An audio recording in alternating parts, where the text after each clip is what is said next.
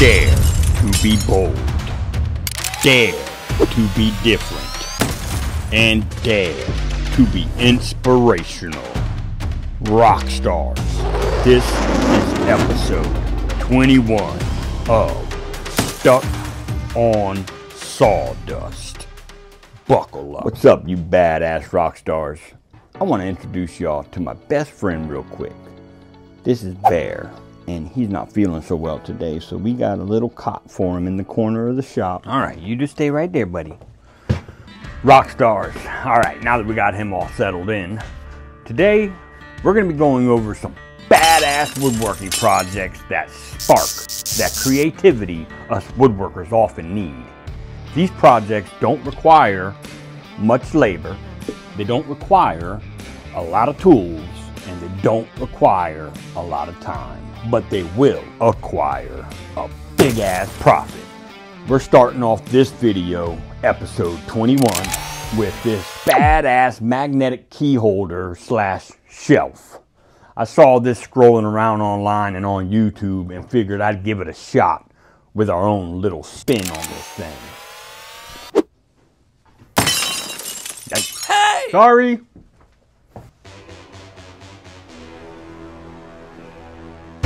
Are they gone? Oh God, that was a bad idea. Ugh. Okay, say what you will about this item, but this thing is in 16 people's carts right now. So don't tell me that this ain't gonna sell and blah, blah, blah. Nah, this thing is a hot seller right now. So let's get to work and meet me at the table saw. All right, guys, so right here I've got some birch. And I thought it was maple at first, and then I remembered about 3 years ago I purchased a big old slab of birch, and I made a nice ass table out of it. Anyways, that's irrelevant. I've got these cutoffs from that birch that I just dug out of my shop. So we're going to be implementing this into our project. And I've got this beautiful piece of fiddleback Claro walnut. And this thing is a beauty. And we're definitely implementing this. And then I've got these sticks of pure copper that I'm going to be implementing into this project as well. Let's get to it. So I couldn't find the dimensions of their magnetic key holder slash shelf. So that's okay. We're going to make our own dimensions. These are 17.5 inches long. So I only need one. And I really like this dark area right here. So I'm going to implement this into the actual shelf part. And I'm going to cut it square to long 13 inches across the top, and then across the side for the side piece I'm going to cut it square to long 4 inches, and that might wind up changing, but we're going to start with that. For our walnut, I think I'm going to leave it the same exact size it is right now, but I'm going to mill it down and get it nice and square. If you don't have a joiner or a planer, no worries. You can buy lumber S4S, which is surfaced 4 sides, and that will give you a nice piece to work with. But for now, I'm heading over to my joiner.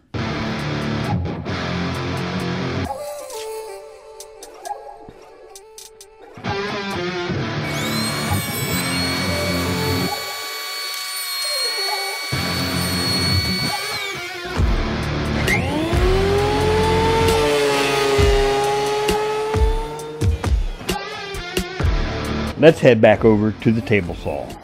Okay, so back over here at the table saw, my stock is exactly 1 1/8 thick, 2 1/4 inches wide, and this is 10 3/4.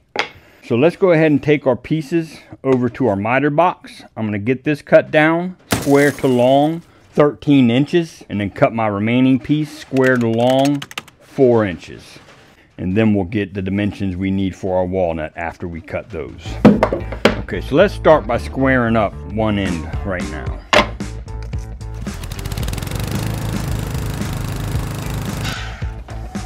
Let's turn our bevel to a 45. Line your blade up with your mark and make this cut nice and slow. And there's our first piece at 13 inches square to long. Now we'll take our remaining piece, and you want to ignore this long point because we want our grain to wrap around. So we'll make our long point directly at this short point. That way the grain stays consistent as possible. Make this cut nice and slow, being a smaller piece. Take your time, do not rush.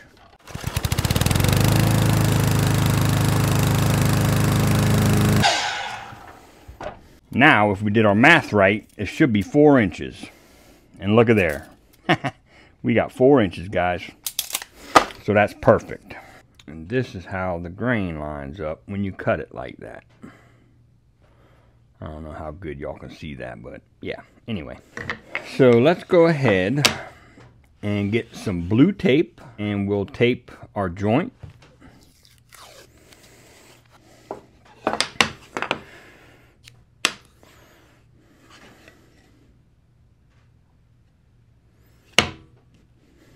And we'll add a dab of glue and take our finger, give it a little spread. I'm kidding. Let's stand that up and just give it a nice hard press. And you should be able to walk away from it. Let's grab our square and check for square. And that's perfect. While this is drying, I was supposed to be drilling this out for the magnets. And I just haven't been able to decide how I want this to sit in here. Whether I want it like this or like this. I really don't know. Oh my God, I have no clue. I'm stumped, guys. No, that doesn't look good. Yes, that looks phenomenal. No, that doesn't look good. Okay, so I've got it. We're gonna go like this. So I'm gonna go ahead and mark the center of my piece. I'll just take my marking wheel, mark the center. And I'm gonna be using a dowel. I'm gonna drill a hole here and here. And then I'll transfer my hole to my piece here, but it's gonna be a little tricky.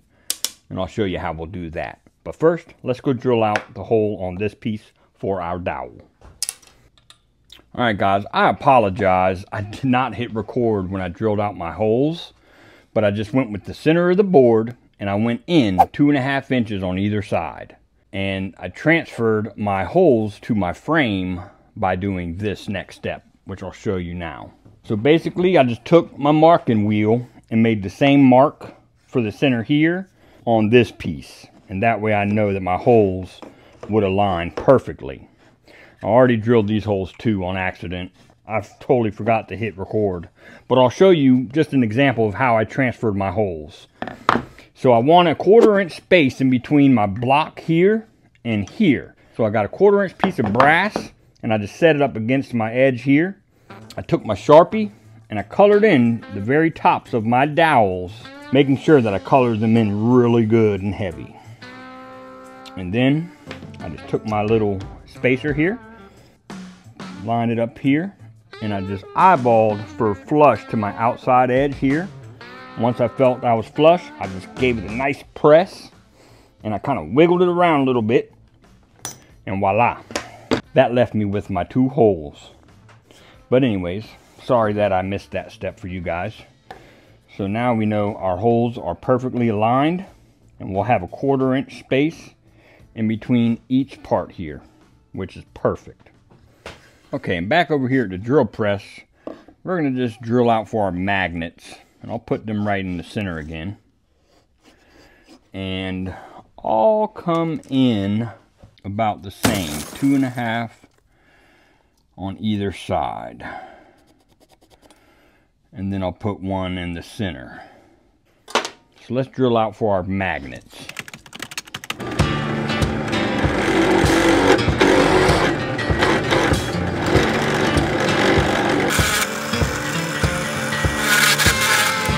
I'm only going to drill out for 2 magnets right now because that's all I have. So I put some Gorilla Epoxy in my magnet holes and just knocked my magnets in. And these are 1/2 inch in diameter magnets, and they should be plenty strong to hold what I need them to hold. Now we'll add a dab of glue right into our dowel holes. And we'll just knock these dowels back into the hole, just like so, nice and easy. I was wondering why my thing wouldn't come up. I was like, what the hell? My magnets. I'm a dork. Okay, anyway, moving on. I am going to color in my dowels with this Sharpie. I probably should have painted them first, but hey, whatever. And I don't need to color in too much because they're only going to be proud about 1/4 inch. All right, I'm happy with that. All right, so remember these solid copper brass pieces I was talking about earlier? Well, it's the next day and I finally decided where I'm going to put them. And I'm going to set them on the face of this piece right above each magnet. So they'll sit just like this in the inlay that I cut for it. Oh, them damn geese.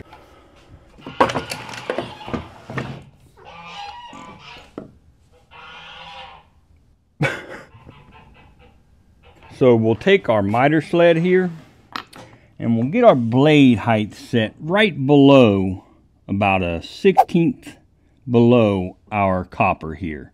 And I'm going to add a soft little chamfer right on the edge of our copper.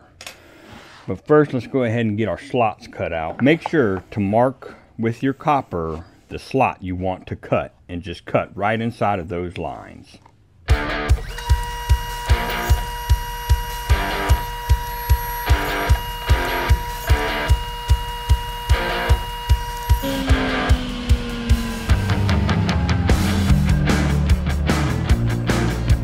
We got our first inlay cut.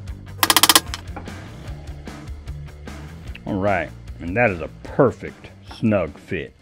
And I'm just going to cut this one slot first, and then I'll get it assembled and see if I want to go ahead with the next one. I think I might just stay with one of them, but we'll find out real quick. So let's go ahead and we'll mark out our piece of copper where we need to cut it. And let's take this over to our miter saw and I'll show you how to get this cut on the miter box. So whenever cutting small pieces like this, especially copper or brass, even aluminum, I like to take a piece of wood and use that as my holding piece. And I'll set it right on top of the piece that I'm going to cut. And I'll actually cut right through the wood as well. And that just tends to help it stay in place and make a nice smooth cut. Take this cut nice and slow. Do not rush it. Let the blade do the work.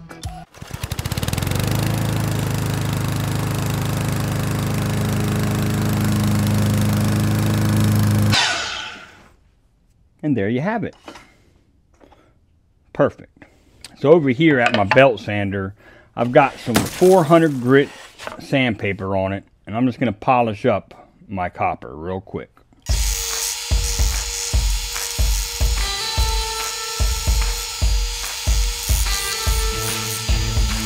When sanding, be sure to have a backer set up so your piece of copper doesn't get sucked into in between the deck and your sander right here. It will not be fun. Also, keep in mind that this copper does get hot, so you want to do it quick, or you can wear a pair of gloves. All right, so I'm actually gonna stick with just one piece of copper in this piece. I really like this look, and I like the overhang at the bottom. I was gonna push it up flush to the top, but I changed my mind. I really like this look. So I'm gonna hit this with some 400 grit hand sandpaper real quick, slap another coat of lacquer on it, and I'll meet you back at the workbench. So before we show the one that I just finished, I want to talk about theirs for a second. So this one, I found out, is actually made of concrete for the shelf. I don't do work in concrete, so I just used wood for mine, obviously. And look at the price they're asking for this thing. $90. That's a lot of money. Theirs is a little smaller than the one I made. And as far as the price being fair, yeah, I think that's a fair price, tell you the truth. It's a different type of design. It's modern and sleek. And hell, he made it out of concrete and in a piece of wood. I mean, that's pretty original. So, got to give it to him. As far as the shipping cost, I imagine his shipping is going to be a little bit more pricey because I'm sure that concrete is pretty damn heavy. So, as far as mine, let's talk about the one I built.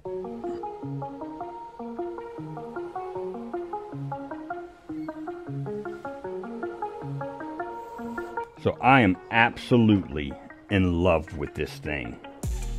I can't be more happier than how this turned out.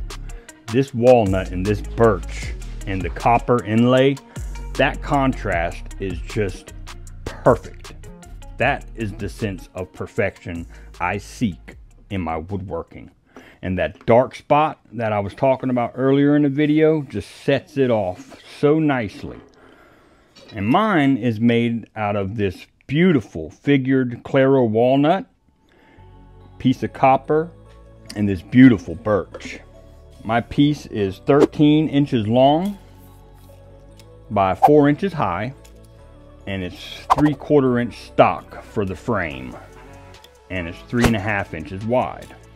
My piece of walnut is 10 3/4 by 2 inches by 1.1 inches thick.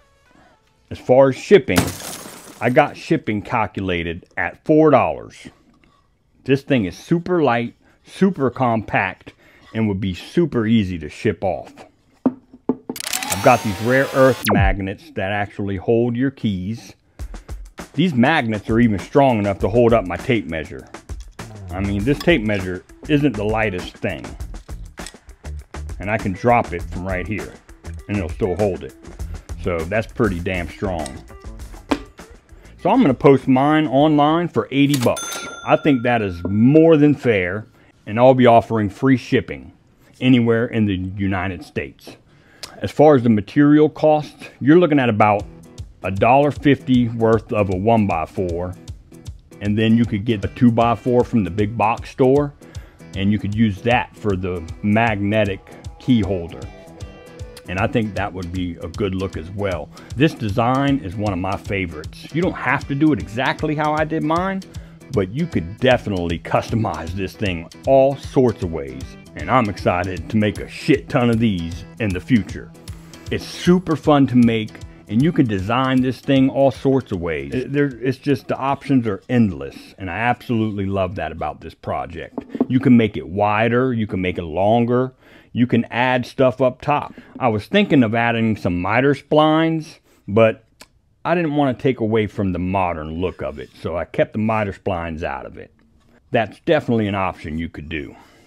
So for the material, for the magnets, the piece of copper, you're looking at around $10 to build this piece. I'll leave links in the description for the rare earth magnets that I have and the copper inlay. I'll also leave a link to my supplier for the exotic hardwoods, and just tell them that Daniel sent you. So this project is probably going to be my favorite project for 2024. It's that cool and that badass, and it definitely packs a big ass profit. Now, let's talk about the mounting hardware. They have these French cleats that I often talk about, and they're these aluminum cleats that you could easily cut down to size to fit your project however you need it to. And I would recommend doing it this way. You could also build your own French cleat on the back here and just have your own custom wood French cleat. And then they have this option. This requires a little more work, and they're a little bit more pricey. And I don't think they're necessary for this project, but it's a good option for you if you don't like the French cleat system. So consider using those. So I went ahead and grabbed my work truck keys, and these are pretty damn heavy. And I wanted to show y'all an example just of how strong those magnets really are. So when you post online, you need to keep in mind, okay?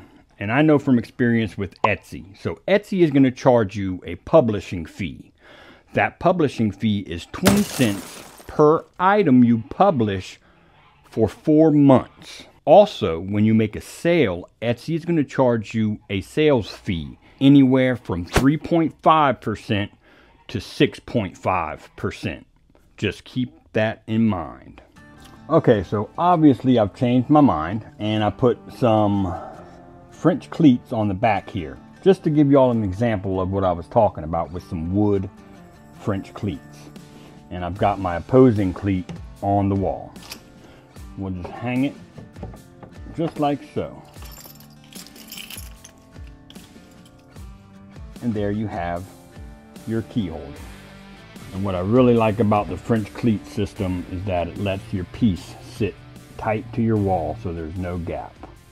I want to encourage y'all to become a member of Bearded Viking Woodworks. Go to your desktop or laptop and open up YouTube, search Bearded Viking Woodworks and click join. There's 3 levels of membership that you can join. Look over the descriptions of each level and I'll let you choose. I want to give a shout out to a couple of my members. First up, Walter. He made this badass lighthouse and I wouldn't even know where to begin to start building this. But he's from Bangor, Maine. That's way up north. And he recently opened up a woodworking business. It's called Graying Wolf Woodworks. Cool damn name. On YouTube, he is at grayingwolf.woodworks. I really like this lighthouse. I mean, this thing is super cool. Great job, Walter. Keep it up, brother. Also, I want to give a shout out to one of my members named Joel. He has a wood shop named Pop Bob's Workshop. He sent me a picture of this badass American flag concealment case, and this thing is amazing. I've seen a few of them online, and I've always wanted to try my hand at making one, but this one definitely gets 2 thumbs up in my shop. He made this here for his brother, and I'll tell you what, that has got to be one happy brother. Good job, Joel. Rockstars, I hope y'all enjoyed this video. This project is absolutely stunning, and I can't wait to update y'all on how quick it sold and how much I sold it for. This is Bearded Viking Woodworks, and I have been Daniel. Until next time, get in your shop and make some sawdust. Thanks, guys.